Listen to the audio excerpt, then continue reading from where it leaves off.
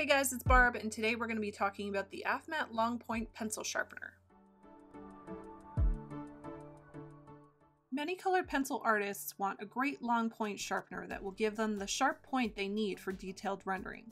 This hand-operated sharpener, featuring a helical blade by AFMAT, has many of the features seen in other similar sharpeners at a fraction of the price.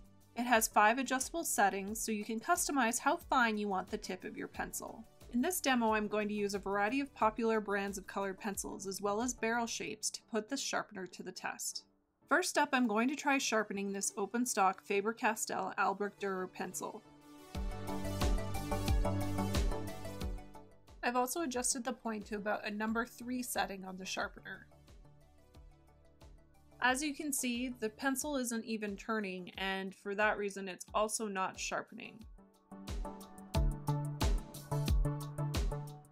I tried inserting it again a second time just to make sure I didn't make an error the first time around by not pushing it in far enough. Unfortunately, it was still the same result. At this point, I wasn't sure if it just didn't like hexagonal shaped barrels, so I tried another open stock pencil with this Derwent Drawing Chinese White. Unfortunately, I also got the same result. It didn't feed into the pencil sharpener, and it also did not sharpen.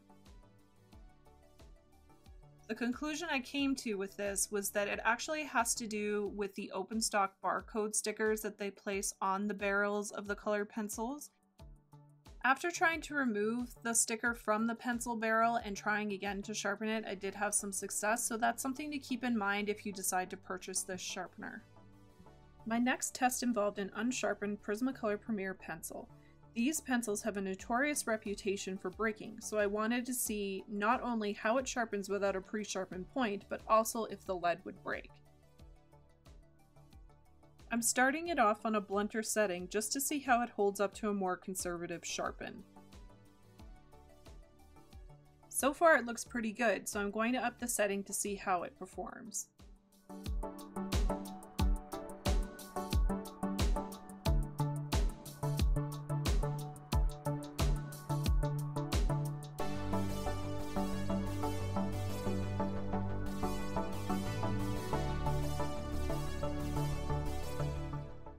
I have to say I was not expecting such an extreme result, but this pencil definitely held up to a fantastic point.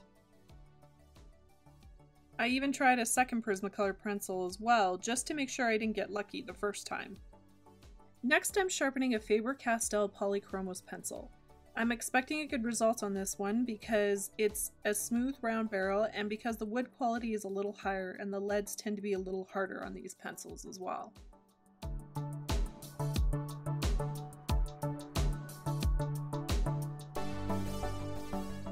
As expected, this pencil sharpened absolutely beautifully. It's not enough for them to just look sharp though. The key will be if they are actually usable with both light and moderate pressure applied. I'm testing out the Prismacolor pencil first with light pressure and next a firmer hand with a more specific line.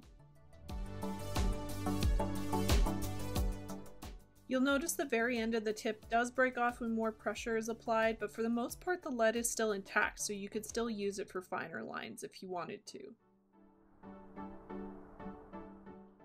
Next, I'm testing out the Polychromos pencil in the same sequence, and it holds up really well without any breakage.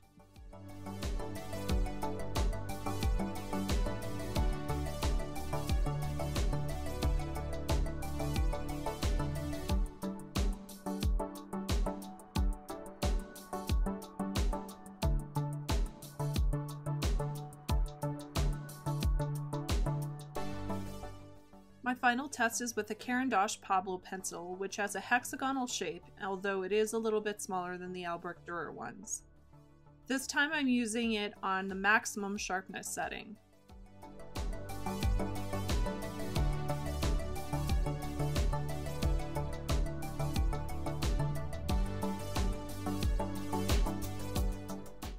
The results are really awesome, and even at this setting the pencil holds up to different pressure usages.